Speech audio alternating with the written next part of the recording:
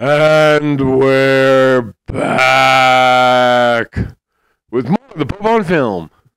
Yay! It's like a new skin working itself into place. Infinity Pool.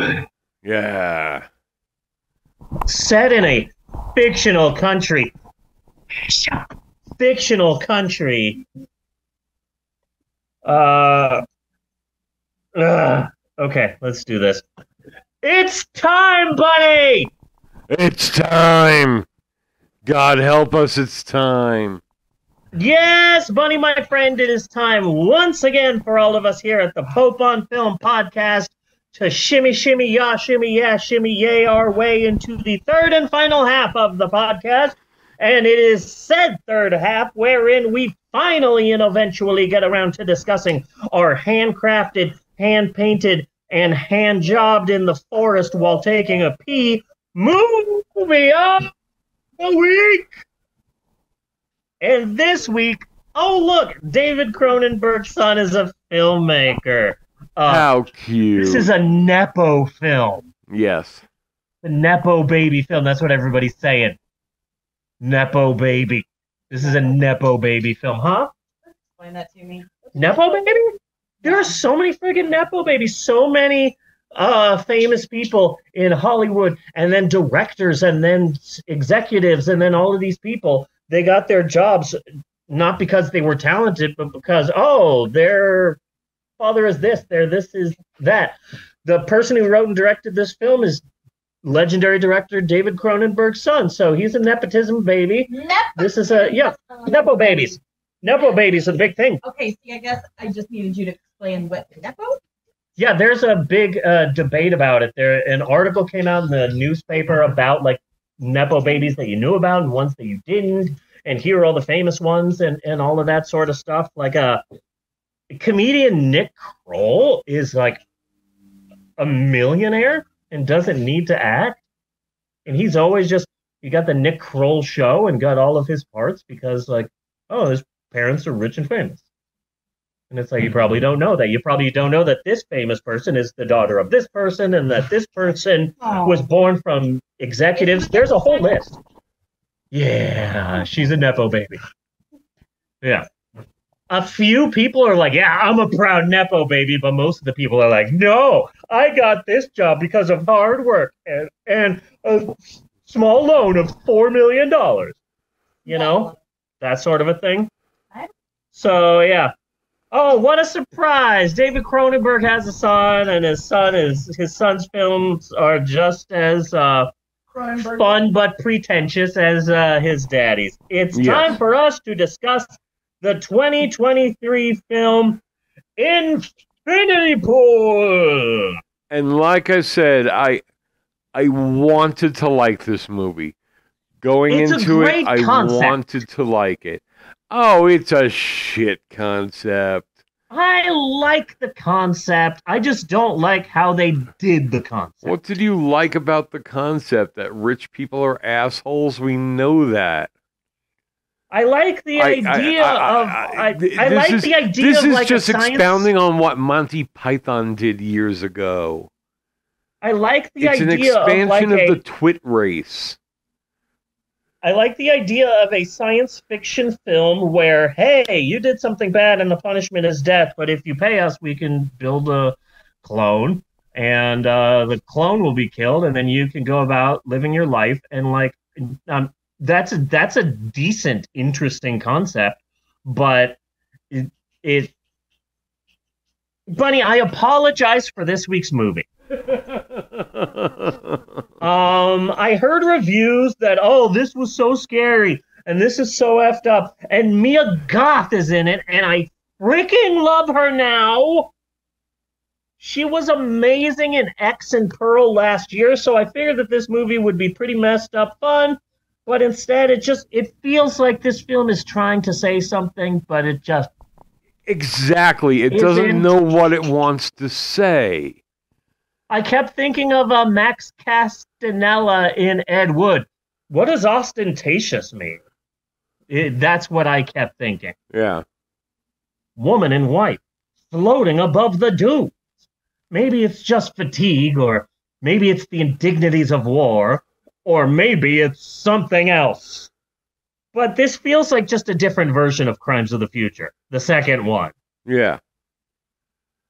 It also, if you don't know what Crimes of the Future is, check out episode 440, so like 10 episodes ago. And also episode 409, because David Cronenberg made 2 different films called the same thing. Yes. Having Francis Ford Coppola's next film is going to be called The Godfather Part 3, but it's going to be about a gnome. Yes. And his magical adventure in the world of make-believe. Like, F off. Bunny, what are your thoughts? Hit me. It was really pretty vacuous. It was pretentious as hell. It was acting like it was trying to say something, and it really wasn't conveying whatever the fuck it was trying to convey. There were a lot of just scenes that were just filler. You know, like, let's show a dog for a little while. You know? Yeah. Things like that, okay, you're just padding this out. And what the fuck was up with that whole sex scene thing? You know, like, okay, you're gonna have an orgy scene, but you're not gonna show us the orgy scene. Originally, I did this when I was 12, trying to get in scrambled channels on cable. I don't fucking need it here. See, that might be something in editing, because originally this film got an NC-17, and so David Cronenberg toned it way down in order to get the R. So, yeah, the film might have gone farther originally. There is an unrated version out there. I don't know where it is, and I don't care, because the film's already like an hour and 1 minute. I don't need to see a longer version. Oh, good God, no. Like the Western Heaven's Gate. And the movie came out, and the movie was a bomb, but now people are like, oh, it's good. See, the problem is that you didn't see the 4.5-hour version. Yeah. And it's like, no, I'm good. I'm good. Like, some people say that the 4-hour long Waterworld is genius, and I'm just gonna take your word on that. And just move on. I don't need to watch the longer version.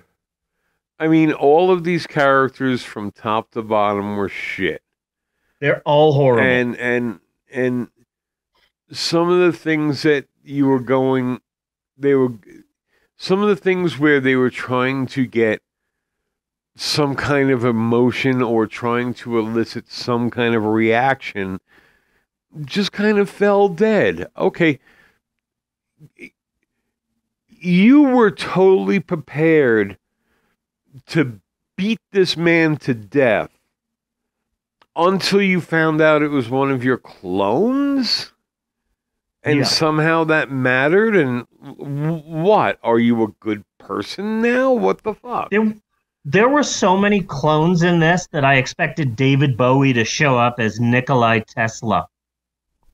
Yeah, and like, why do you need 3 of the same jar? You know, I mean, okay, I could see if one of them had like a painting of Bugs Bunny on it, and another one had like the Tasmanian Devil painted on it, and, you know, you would get it for $1.99 if you bought the full Whopper meal. Yeah. Like to take this time to show you a little bit of my glassware collection. This is there you go, Two-Face from Batman Forever. I use it to keep the pencils and pens that do work. And then behind that is Mickey Mouse from Disney's Millennium Celebration in the year 2000. I use this for the pens that don't work. My glue and lighters are held in this Welch's jar that says Muppets in Space, which isn't a thing. The movie that came out was Muppets in Space? Muppets from Space? There's a difference. But anyway, this is a collector's item. I also have a Garfield one that I think Mal stole from me. That's the one with the lead in it. That's the one with the lead in it. Yeah, that's the lead paint one. But yeah. I don't remember where we were going with this, and I'm very tired. But I will say, though, I have a huge crush on Mia Goth. The blonde crazy chick in this. I love her. Her character, she plays a horrible, horrible woman, but she plays it wonderful. She's just crazy and insane, and I love her in this. She is the only thing that I can say that I really like about this film. Yeah. She does a great performance, and I love her. But, okay, so Infinity Pool, 2023 film. It came out at the end of January, so this is a recent film. I think it's still playing in some theaters. It's directed by David Cronenberg's son, Brandon. This movie is his third full-length feature film. He did a bunch of shorts. He did a bunch of music videos. And then his first full-length film was 2012's Antiviral, which sounds like it's in the same universe as 2025, the world plagued by a virus, but it's not. Yeah. Antiviral is a horror sci-fi movie about a future where celebrities sell designer illnesses. It stinks of Daddy Cronenberg. Yes. It just does. His second film was a lot more successful. That was 2020's Possessor, which is a horror sci-fi movie about an organization that uses brain implants to take over people's minds and then gets these normal people to assassinate people for the rich elite, which again stinks of Cronin Papa. But Possessor gets extra points for having Jennifer Jason Leigh in it. Remember when she was in everything? Yes. Yes. She was everywhere in everything, and you didn't mind because she was always freaking great. She was awesome in everything. So, Possessor, it's more Cronin Papa, but Jennifer Jason Leigh's in. I love her, and it's a shame that she's not in everything like she used to be. But and isn't she in Nepo Baby too? Yeah. Isn't she like related to Jamie Lee Curtis somehow? I think so. At this point, I just assume that 75% of all of Hollywood are Nepo babies in some way. Yeah. So yeah, more Cronin dad sounding stuff. And now with his third film, Infinity Pool, writer-director Brandon Cronenberg finally cements himself as Diet David Cronenberg. Okay. Right? Yeah. Right? This just looks like cut from the same cloth, you know? I got this hat. This is visual. So if you're listening to this on SoundCloud or Apple Podcasts or whatever, you should try tuning into our Twitch channel, twitch.tv/PopeOnFilm, because every once in a while we'll do visual stuff. I bought a hat at, I don't even remember where, it might be TJ Maxx, but I bought it for $10, and I just decided I'm going to be a hat lady now. Okay. At first, I was worried that it would give off Johnny Depp vibes, but now I'm trying to go for a Stevie Nicks. Okay. But that is a straight up fedora. It's a huge lady hat. It's a big one. From the San Diego Hat Company. And I love it. I'm a hat lady now. This movie just feels like a different sort of Crimes of the Future. It feels like gratuity for the sake of gratuity. I would say, Bonnie, why don't you explain the plot? But I already explained it. It's a fictional foreign country. Yeah, horrible people being horrible. That's as close as we get. It's a fictional foreign country. Couple is on vacation, and someone gets run over. Hereditary, Party of Four, and Hit and Run. I Know What You Did Last Summer. And they're going to be killed, but for the rich elites, if you pay a crap ton of money, they'll make a clone of you and the clone will be killed and you can just go off with your life. But here's a collector souvenir of your ashes. And so the rich elite can basically do whatever they want in this country and just pay to get out of it. And I'm assuming that Let's Go Brandon Cronenberg was trying to say something important about eat the rich and the elites and yada, yada, yada. But it just seems like gratuity for the sake of gratuity. And I'm confused about the legality of all of this. Which is okay, and you can do that. But you still need to juxtapose that up against something. And Skarsgård was just as scummy as everybody else. So what were you holding a light to or anything, you need some kind of a contrast here.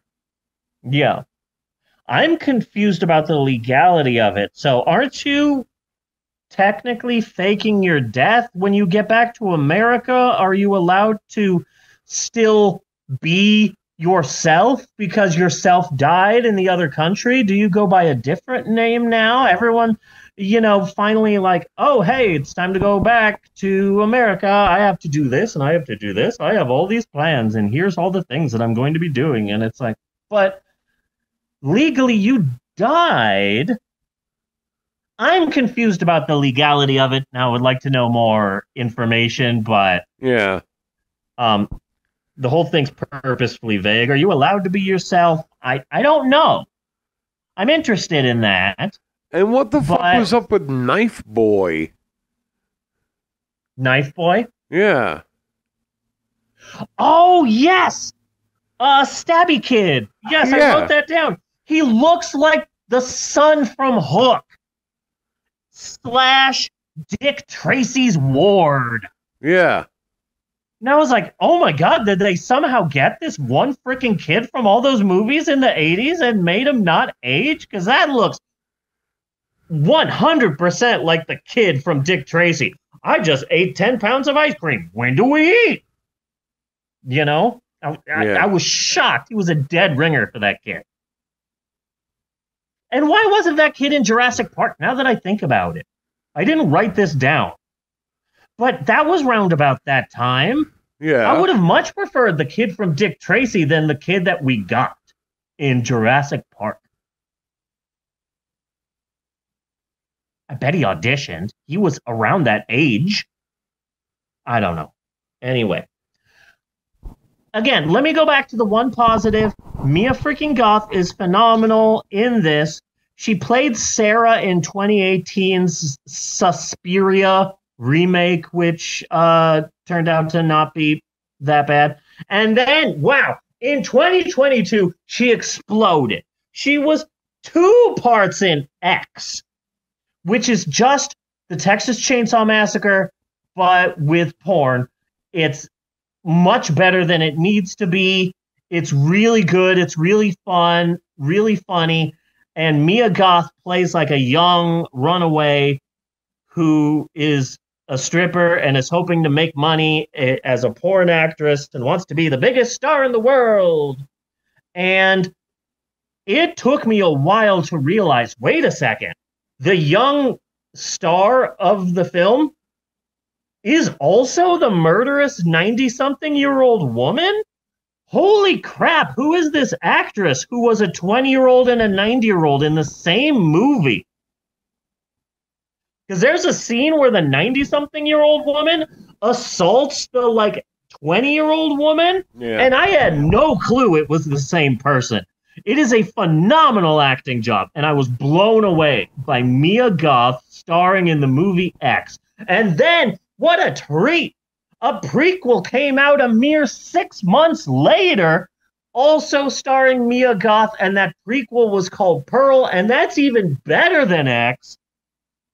So much fun.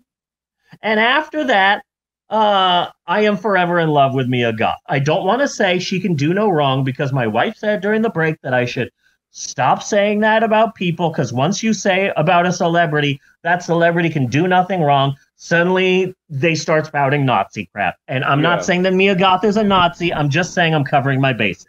She can't do nothing wrong. She is really, really blonde, though. Yeah, I have a huge crush on her. She is to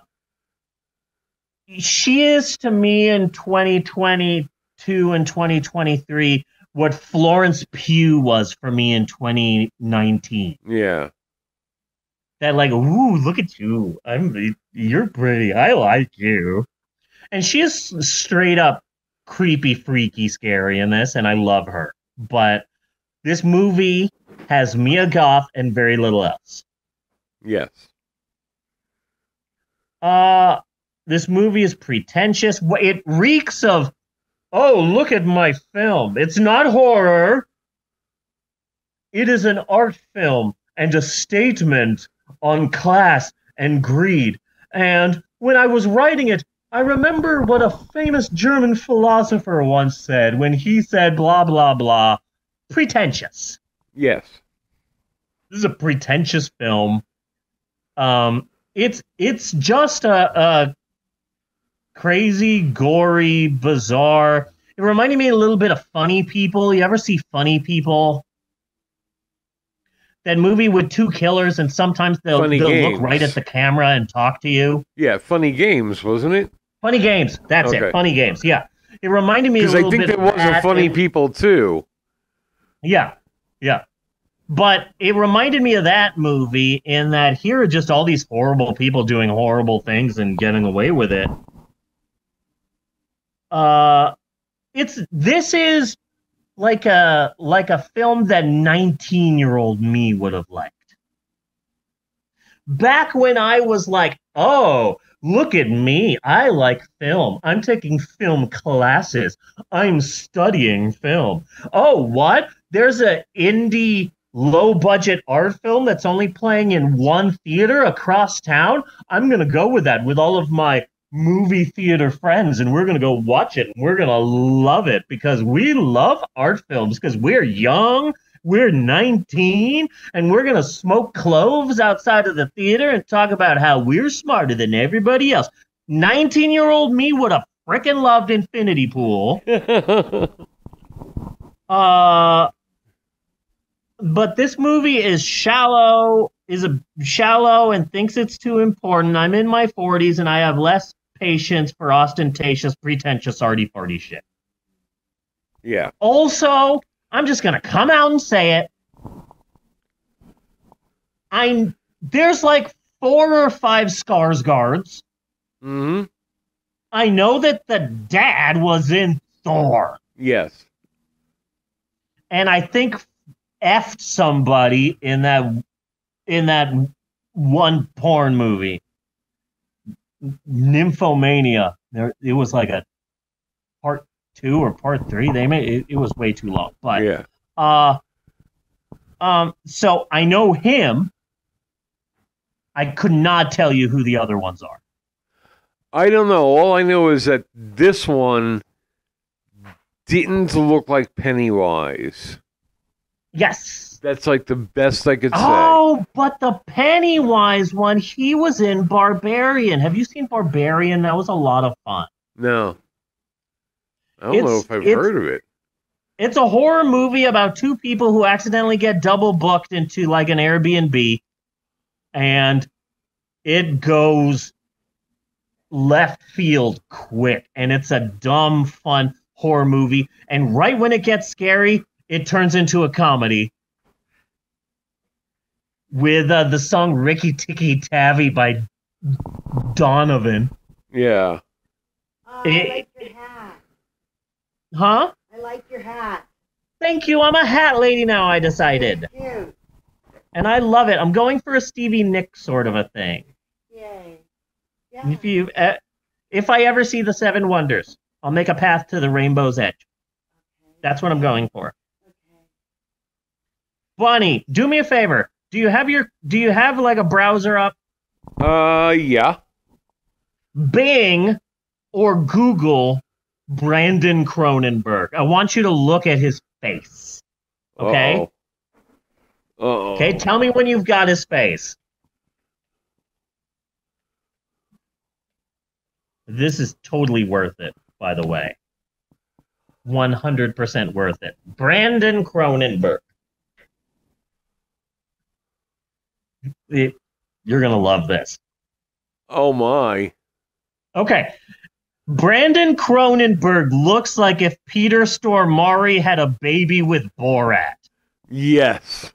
I never thought I'd say this. He has resting Borat face. It is phenomenal. I didn't know that was a thing. Apparently it is. I think it's kind of funny that someone got Peter Stormare, specifically Big Lebowski, We Believe in Nothing. Yes. Peter Stormare. Yes.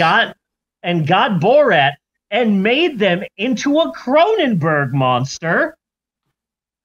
And that's David Cronenberg's son. It all makes sense. I feel like I should have like a bunch of pictures on a board behind me with a bunch of string, and I'm like, Pepe Sylvia. It makes sense. In my head. What I'm seeing here, my impression is he looks like a mime who despises mime. Yeah. He's got a Shakes the Clown vibe to him. Yeah. He looks like he would be a kid's performer, but a kid's performer in Death to Smoochie. Yeah. Kid's performer who hates kids. Yeah. His face just looks like it needs white makeup. Yeah. Yeah.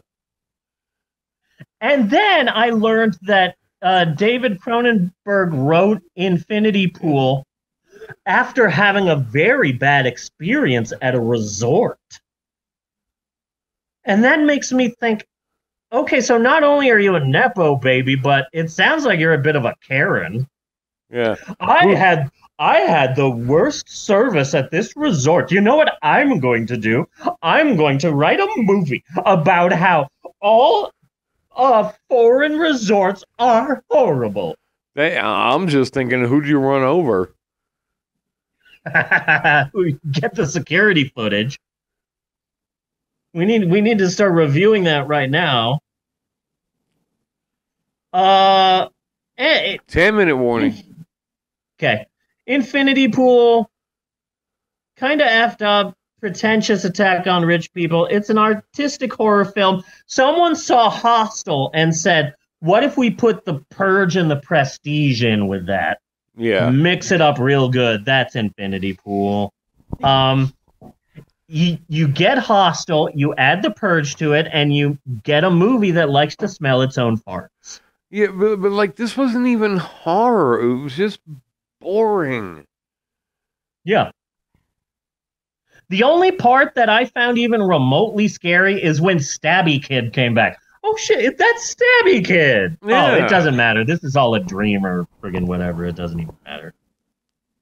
So another thing I do like. Well, exactly. About this. Exactly. And I'm sorry, I think you've just hit on the tagline for this movie. What? It doesn't really matter. Yeah, it doesn't really matter. I do like the morals. The moral of the story is, because this movie, as far as I can tell, has 3 morals. Number 1, rich people are a-holes. Okay, that I can agree with. Number 2,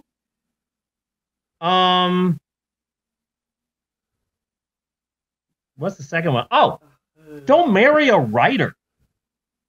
If there's one thing that I have learned from my wife's years-long obsession with Supernatural, it's that writers lie. Yeah. Don't marry a writer. Hey. And also, if you marry a writer, there's a 1 in 6 chance they'll stab you in the stomach. Yeah, this is true. Just look at normal mailman Norman Mailer. And the third and final moral of this story, and I can't stress this enough. I watch a lot of travel videos of people going to like island resorts and stuff like that on YouTube. If you're staying at a resort in a foreign country, any foreign country, don't leave the resort. Yeah. Ever. Even if Mia Goth promises to give you a wraparound, not worth it. Yeah. A reach around, a wraparound. It's not worth it. Even from Mia Goth, it's not worth it. And since you brought that up, we literally saw every fluid possible come out of that man. Yep. Vomit. Splooge. That'd be a good name for a metal band. Splooge? Vomit Splooge. Yeah, Vomit Splooge. Spooge just after peeing. Yeah, that's gotta wreak havoc on your urinary tract. That's how you get a UTI, people. I hope the resort has some cranberry juice. In its opening week, Infinity Pool made more money than Crimes of the Future made in its entire theatrical run. So suck it, Papa Cronenberg. You know what I'd like to see? I'd like to see an artist, someone with more artistic talent than me, draw director David Cronenberg as a Cronenbergian monster. It would be a Cronenberg.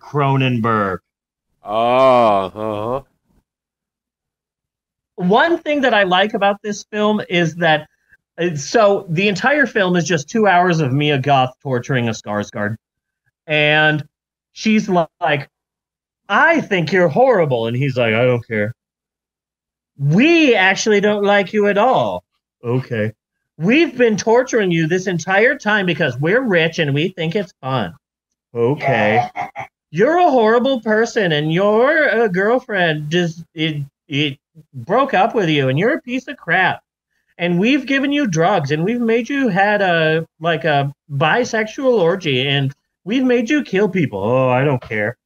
But the thing that finally stabs him in the heart. Yeah. Oh, and also, I didn't read your book. What? That's the thing that gets him. Like, he's just walking there in a stupor. I didn't even read your book. And that's when, In fact, I've got a bad review of your book right here. That's the thing that gets him. And I love that bad book review because it also doubles as a review of this movie. Overcompensating with pretentiousness. That is this. So that's this movie. Critics were all, like I said this earlier, critics were all like, oh, what a great movie. Brandon is nothing like his daddy. But what movie did you all see? Because this seems like over-the-top gore runs in the family. You tell me Brandon Cronenberg has made a movie. The only thing that stops this movie from being exactly what I expected is I expected it to be good. And also, this is one of those movies where I'm watching it, I'm just going, damn it. Jeannie's probably watching this. I was. Like every once in a while, we'll do a movie that's like so weird that I'm like, freaking Jeannie. Just say sorry right now. Sorry. I'm sorry, Jeannie. I'm sorry. Thank you. I apologize. That was pure shit. Yeah. You know. So that's it for Infinity Pool. Next episode, next week, have I got a freaking idea. Okay. And I'm so excited for this. So my birthday is coming up. I am turning older than you'd think. Older than I look, I'd like to say. You know how they say black don't crack? Yeah. Well, I came up with one. Brown slows down. Okay. And every once in a while, when I feel bad, I'll just get on Facebook and search all of the people I went to elementary school with and see them bald and them like morbidly obese and just hating their lives. And then I look at me looking like I'm in my 30s. So my birthday is coming up. It's on March 22nd, and I want to watch something fun, something that I love, something that means something personal to me, and something that will allow me to talk about myself and about what the movie means to me, and also not something that will cause a freaking engram like this week's movie, Infinity Poop. So, next episode, my birthday episode, we are watching Ed Wood's Glen or Glenda. Okay. But hear me out. Okay. Hear me out. There's a twist. We already did this episode 199. That was forever ago. This is episode 250 for Christ's sake. We did it in episode 199. But here's the thing. Oh, sorry, 450. 450. Thank you. This is episode 450, and we did it in episode 199. But I was a dude back then. Okay.